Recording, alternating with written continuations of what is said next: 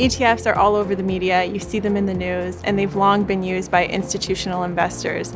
But now we're starting to see traction with professional investors and retail-like investors. There are over 400 ETFs listed in Canada, ranging from broad-based equities that track market-leading indices like the S&P 500 to comprehensive fixed income solutions, and now have evolved more to factor-based ETFs that provide precise exposure to a particular factor. So now investors can get access to low volatility companies or only companies that pay a dividend or particular geographies where they want exposure to.